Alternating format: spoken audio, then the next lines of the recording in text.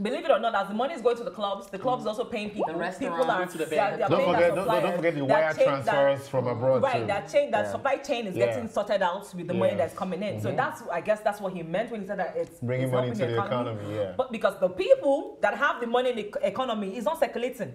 Those are our uncles that they're spending their money in Europe.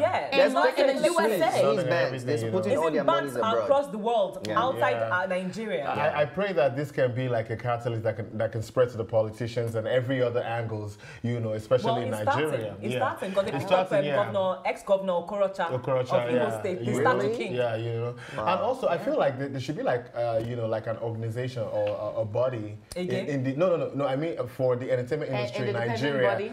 Yeah, like maybe like an independent or national, I don't know, whatever it is, something to regulate the content and the lyrics of the music in Nigerian industry. That was how they got Olamide's song pulled off the air. Yeah. They do have that. Unfortunately, you have someone like Olamide that has Yahoo Boy no laptop as a record label. I know a couple of scams. I don't know. I don't even know if it's legal for me to say this. Don't come for me. I don't know. But they are very, very smart. They are very, very smart. It's like a full-time job for them. They sit at this public cafes sometimes, and sometimes these things are happening right in front of us. They are in cafes, public cafes, scamming people, and they're very, very smart. They know what they're doing. They use fake signatures. They use fake FaceTime things. So it's like a whole technology where they can pull somebody's face so it looks like you're talking to somebody, but then you are not. Oh. Yes. The money is coming in through Western Union, through bank accounts. MoneyGram. My people, if somebody hits you up asking you for your bank account number because they want their uncle to send you money, that's a fraud. Child, I'm telling you, don't you get that all the time? My sister's friend recently, she just told me like, that her friend went into his account to withdraw money and he saw that there was 1.something million sitting in the account. Like he just immediately expert and said, they have touched that one because you know what? Whomever it is that put the money in the account, we just let it sit down there and see how long it'll stay there for before they actually close out the account. Or if they don't close out the account, the money is there for a while. What will they do? They'll reach out because obviously the person knows him. They will now reach out to him and be like, oh, you know what? Oh, my bad. Money went into your account, but it wasn't supposed to. I missed the number, and then next thing, you're the person that they will pick up if anything happens. People are smart, and that's someone that's close to you. People are getting very close. And you don't want what's your caller ID nowadays. Because do you know that somebody in Africa can use AT&T, T-Mobile to call your phone? For example, Buzz Revolution. Remember the app? Once you call, Nigeria, it's coming up as a Nigerian number. Like the whole thing, And Bank of America started, something when they noticed some very funny activity in your account, they just shut it down.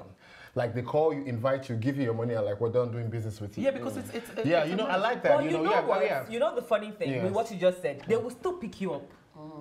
Yes, the incident with those 10 guys, it didn't happen this year. It happened in 2015. Because they are watching 4 years ago. Piling up the evidence. So they're like, following the whole thing. I know 2 of them personally, and I know that those ones do not do that stuff. They just are a victim. They got caught in the crossfire. They're just a victim of circumstance. That the people around them. No, really. You know one of them too. You know them personally too.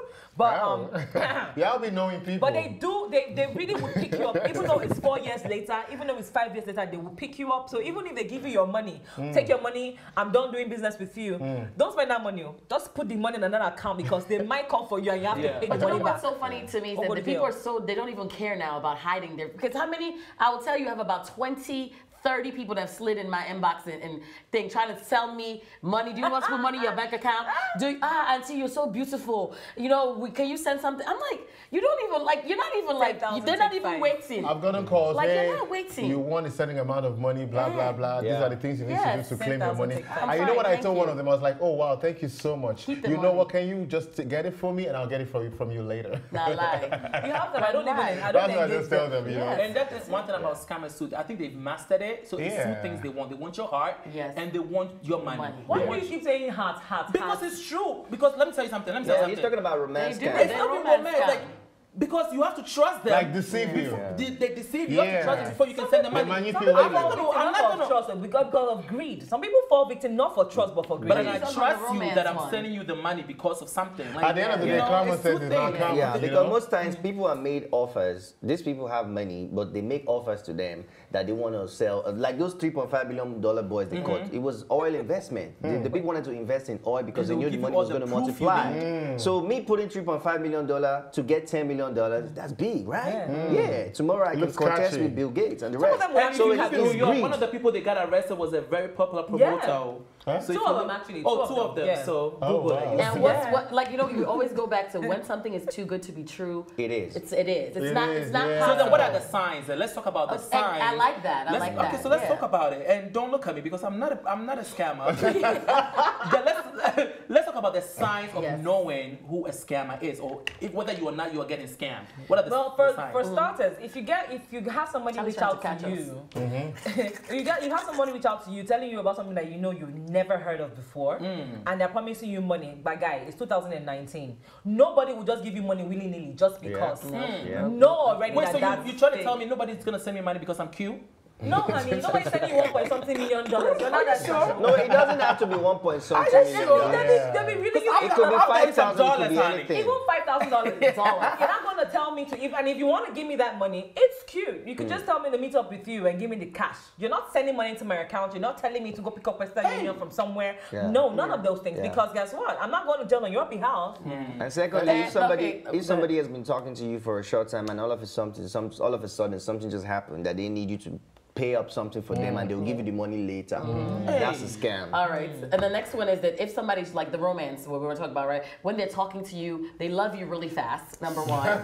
They love you really, really fast. They're in love with you. And then all of a sudden, something has happened to their mom. They are not feeling well. And this money that they're waiting for has not arrived yet. And you know what I'm saying? Oh, you don't really love me because you're not sending me. You know that I'm suffering here and everything. They try to use like, what is that, guilt trip you into giving money. You know, like it's like, and literally, can nobody love anybody that quick? Okay? And also, and you never met me in person. You don't know me. So you don't know how sweet I am. In love at first sight. Same day. After I think we're talking about the love aspect of it. What about business-wise? When somebody brings you a business deal on the table, but then it's very sketchy. And then you know, like there's most businesses in Nigeria and Ghana and all these countries are licensed. So you want to see you do some extra legwork. You just don't believe everything right. You do some research, even if you have to fly down there and find out yourself. Because anything that they just give you paper with seals and all that stuff, it's a scam. You cannot give your money without knowing. Okay, so finish your point. Another thing is that some of these people use people that you know. For example, I can get a call, whatever, or I could be into something and I'll call Aisha. Aisha, please, I need a favor. Like, somebody needs to put money, deposit money into your account and all that. And because Aisha knows me very well, it's Marks, you know, Aisha gives me her details. So, even if somebody that you know needs your assistance for your account information to put in money, don't do that. Nigeria scam. There's one that's going on in Nigeria. If somebody sends you a message and tells you, oh, brother, please, I put your number by mistake. There's a code that was sent to me. Can you just send the code to me? Because I can't put your number, I can't put my own number in. Don't do it. They're about to scam you. They're about to empty your account. So be on the lookout for that too. And another one is when, let me say this real quick. Let's not forget the charity scams that goes around as well. And I know, Aisha, you're into charity and you're doing everything. So how do we know that you're not scamming us? Actually, Africa Everything is now a certified nonprofit. I just did it recently. How do we know? So you're gonna be checking the tax information and all that stuff. And the thing about it is that literally I have receipts. You can see the school, how it was, how it is now. And if you want to call the school or call people that are in charge of the school, call them. Because that's all it's really to do that back legwork, to contact people that people have said, oh, I've given people this water. I've done this. Let me call that place and say, is this happening? Because find out. Even in New York, there's a lot of charity events that go on. Big ones. We've discussed it. Me and my producer, we've discussed it. And there are people that are taking money. And they live in beautiful lavish houses. Of course. And of course, you know very well that people here in America, they are very generous in giving with donations and everything. Especially if you mention Africa Africa and all that. And also, Charlie, it's a good thing you brought that up because even in Nigeria, one of Nigeria's domestic airlines, Dana Air, while in flight as you're flying and everything, they're collecting donations from the passengers. Oh my God. Oh yeah, and then when they got checked in on that, they quickly went to the Corporate Affairs Commission to go and register it. And they've been doing this for like 4 or 5 years. Now wow. Dana Air. Now wow. So there's another one. This is Nigeria, Ghana. So people, what they do is sell other people's homes and other people's land. They're still doing that. That's the scam. They're still doing. So if you ever go in Nigeria or in Ghana, you see this house is not for sale. Beware of 419. People are selling other people's properties and leaving. Oh, you bought the house. Here's your key and leave. And it's somebody else's house. It doesn't belong to them. So find out if that house is registered, is licensed before you spend your money for this fine house, like that lady did. But we found out it's not her home. Another thing is the money doubling scheme. We had MMM that came through. I did that. I did that. I made money from that too. Wait, you made money from that? I made money from MMM. How? Explain. He was one of the lucky ones. The early ones. Because they earn your trust. They will give you money. They'll double your money to an extent. And when you put in a bigger pot, of course, that's when it closes out. MML sailed in December. All my trips in Europe. That's why I got my ticket money flying everywhere. Let's talk about Men's Gold. Let's talk about Men's Gold a little bit. Because Men's Gold was this big company that came in Ghana. Nana Appiah. He's currently in jail in Dubai. That's what they're saying. We still need proof whether or not he's in jail, but that's what they're saying, he's in jail. So Men's Gold, basically, he built this company whereby you can double your money.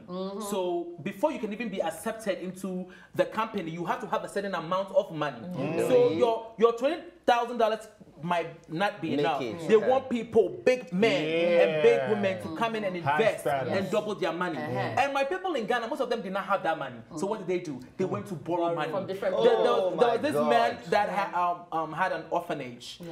Took all the money that was donated into the orphanage and took it to Men's Gold to double. The greed of it all. The greed. We have pastors taking offerings, taking the tithe offerings, to do forex, taking it to Men's Gold, and this man duped all of them. They came to find out it wasn't well licensed. Even the president was sold with the idea in the first place, but it came that everything was a scam. Now people are starving in Ghana. People are killing themselves. People are hungry. People are angry. People are depressed because Men's Gold, now Appiah, with that one leg, oh my God, scammed all these people. And the thing about it is that it's so dubious because it seems like he's being protected a little bit by the government. Because literally these people are trying to get their money back, and their money. Some of these people they want it back from the banks, and the banks are refusing to give them the monies too. So it's really like it's all interchangeable. So scam can happen from the smallest level to the highest level. And I don't understand one thing about Nana Appiah. I'm sorry, my people in Ghana, Nana Appiah, whenever he's coming out to explain his side of the story, he's using big grammars that none of us understand what he's saying. Fallacy. Fallacies. What are you talking about? Is this an apology or are you explaining what? Like the grammar. Calm down to our level because none of us know what's going on. They don't know when they're getting their money back. From nowhere, Charlie. Remember, it's all about packaging. This man came from nowhere, and then you just believed him to give him millions of dollars. You know what? I was having this argument with a friend, questioning Nana Appiah because I'm from Ghana and I know big men from Ghana. But there's no track record. Honestly, I know big men.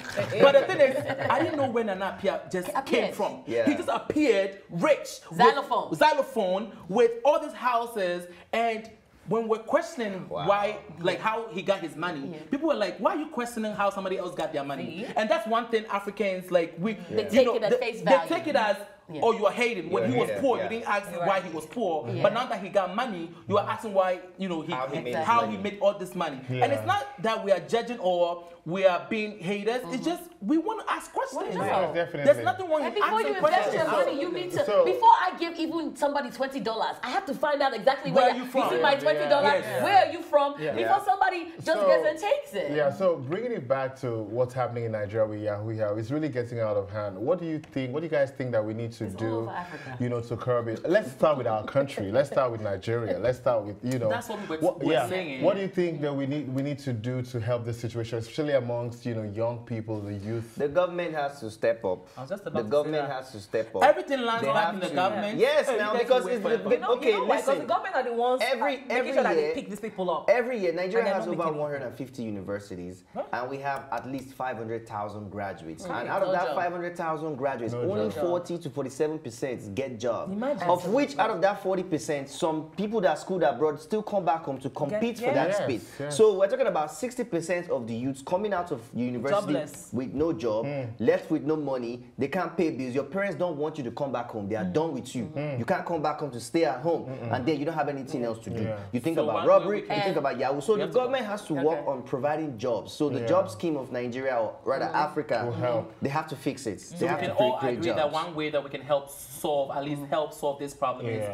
the government and our government stop stealing our money and all of that. I want to know what the viewers think though. Let us know in the comment section your thought on this topic. We love you for watching. Until next time, this is the ABS show. Bye. Thanks for watching. And if you liked this episode, don't forget to subscribe, like, and share. See you next time.